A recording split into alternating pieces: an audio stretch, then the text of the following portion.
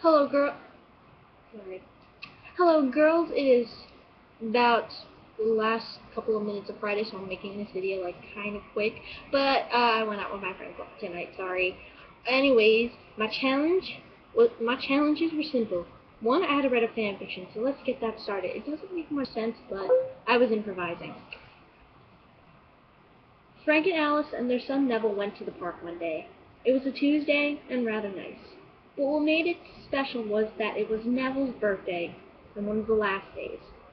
The last few good days. The family outing was successful.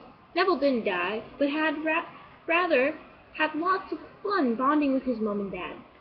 There was a few cupcakes for snacks, and it was good. That was the last good day. Frank and Alice returned home with their little boy, knowing the small surprise party that awaited. What they did not expect was a letter from Dumbledore. The letter itself detailed the facts that Marlene McKinnon and her family had been tortured and killed. The news was shocking, and then Frank and Alice knew.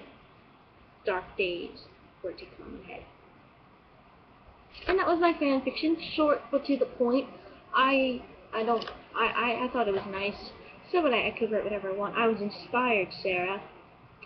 Anyways, you really had to give me the worst FMK ever, so I'm altering FMK to F, marry, and kiss, not kill, because I can't kill any of these men girls. For the F, I would totally fuck Sirius Black, because with Sirius Black, he would probably blow my mind. Duh.